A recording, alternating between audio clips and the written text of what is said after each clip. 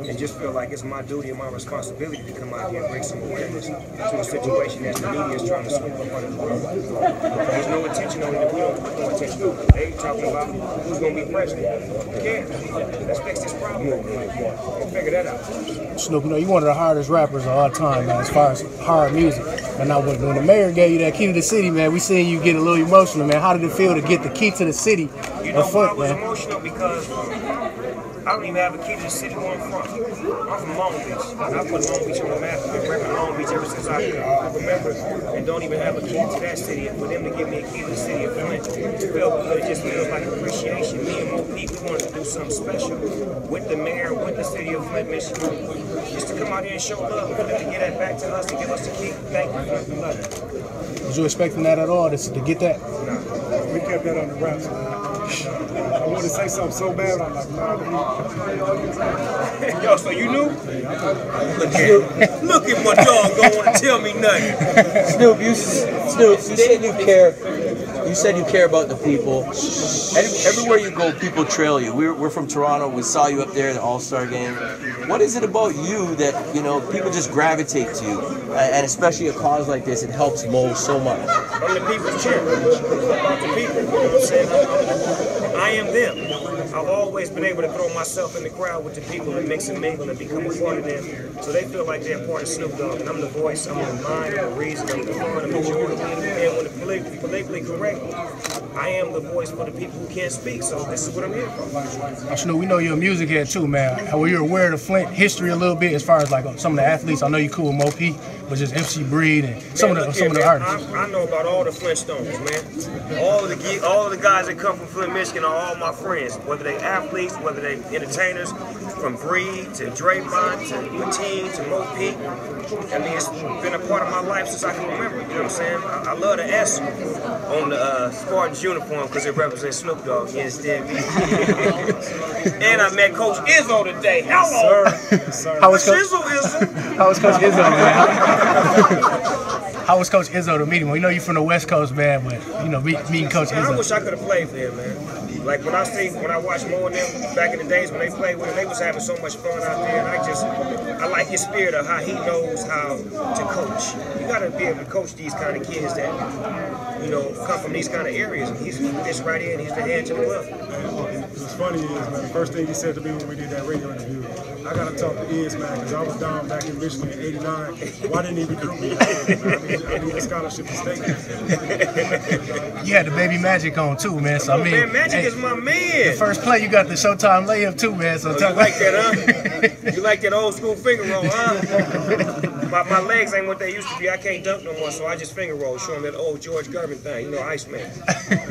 But also too, man, you know, it's great having Snoop back, man, back in Flint. I know the city, we embrace you, the city love you, man. So on behalf of the city, I just want to say thank you. Thank you. Thank you for everything. Thank you, Mo.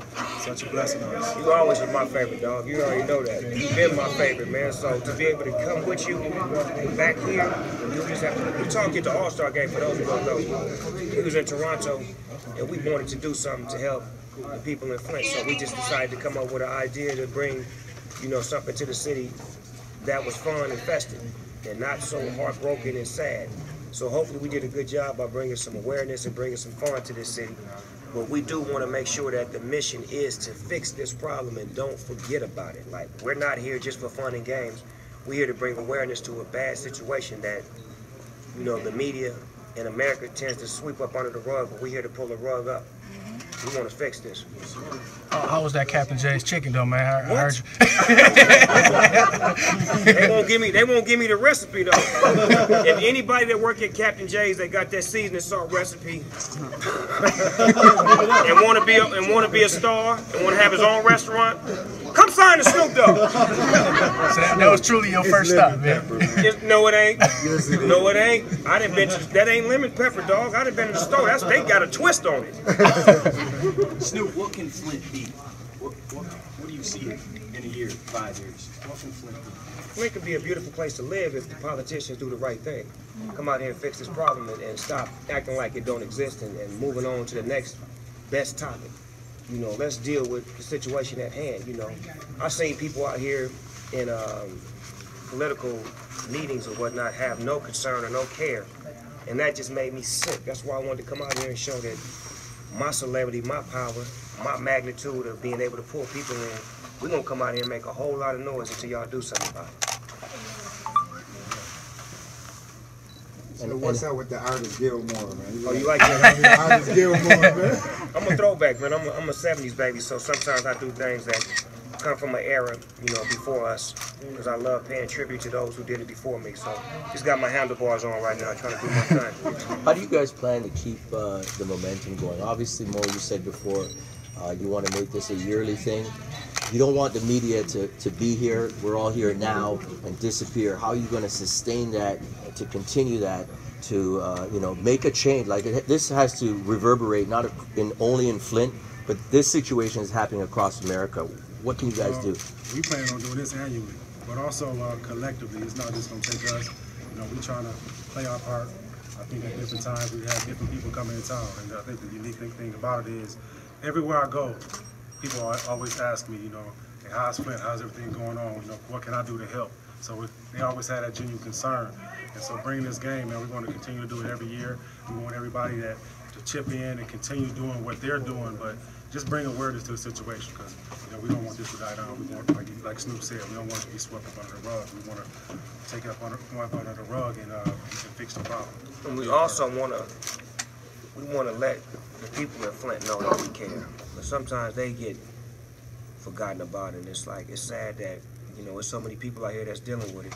So that's mainly why we came back. You know, the basketball game was cool, but we just want the people in Flint to know that we here, we're gonna come back, we're gonna continue to work, and we want to make sure that when people do make, you know, donations, they get to the right people. Because a lot of times when you do things like this, people like to donate and it don't get to the right people. It don't get to the people who need it. So we just wanted to make sure that we got with the mayor and got with the proper people to make sure that when we make, you know, donations or people dropping off things, it's getting to the people and not going into the wrong hands or to the wrong pockets. We know you all said that this is hopefully going to be an annual thing. Who's taking home the crown next time? I'm not here for the winning. Winning isn't... You want this jersey? Thank you, Mark. Hey, what's funny is we played in 2 games and we was on the same team. So then when I look up on the roster, I'm like, hold on. I'm on the other team. He must not want to win or something, man. I wanted to make it fun, Mo. You know, they got to see me and you go at it sometimes, because we always with each other. So to have fun and compete, friendly competition. This is what we do. This is what friends do. We compete against each other for the right cause. It brought back memories for you. Obviously, I was a reporter when you were playing for the Raptors. That boy shot is wet.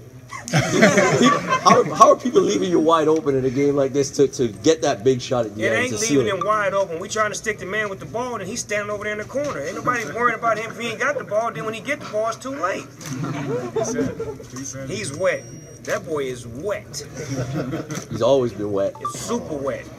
Slippery slopes, that's his name when he shoots. And the best charge taker probably I've ever seen in the NBA. I wasn't taking no charges today. No, not today. He got work to do when he get back in Toronto. He ain't taking no charges. Hey, Pete, you played games here, and you've seen the arena. I don't know if you've seen it in the last year. What's it mean to see this? Well, I don't live with everything, man. You got anything new coming up? I got my Snoop Dogg back on. July 1st. Got a solo record coming out. I was DJing in the 312 last night. Oh, you was there? No, I saw on your snap. You like that, huh? Yeah, I like that. Hey, Snoop, and your new stuff, are you going to be, you know, traditional Snoop, or are you going to do the future stuff? You know, how many, you know what I'm talking about. You gonna knock it off? I can't even cuss right now because I got too many news cameras. I'm gonna stay professional. I'd rather not. I'm going to stay unique. What's up with Daz and Corrupt? I've been listening to Dog Pound. They still doing anything? Yeah, they're still with me. Family, we stay there, all family. You know what I'm saying? Everything is always, you know, I like to keep it all family, like the origins of who I am, what I am, the people who made me who I was, the people who gave me my spirit. I like to keep those people around me because there's something about the original members of what you do to keep you fresh and keep you fly, to be able to go back to those who had the spirit that you had and then still have the spirit. We still do what we do. We cook them. Any local tracks with Flint artists to get some more awareness out there? What, like John Connor? I'm on Dr. Dre's album. What, did you get that? We've done one already. Are you just catch up to that one? I mean, don't act like I ain't done nothing with the Flint, man. I've been doing it, man. This is what I do. I'm just pioneer. I'm here. Everybody. I'm here, man. This is what I do. This is Snoop Dogg. Snoop Dogg comes to the belly of the beast and deal with it. I deal with it, like, you know, on every level. Peace, love, music, community work. We just here. That's what we do. Like, I love what I do, and I do it well. Appreciate all y'all. Thank you. Thanks. Great job, guys. Incredible. Thanks, boss.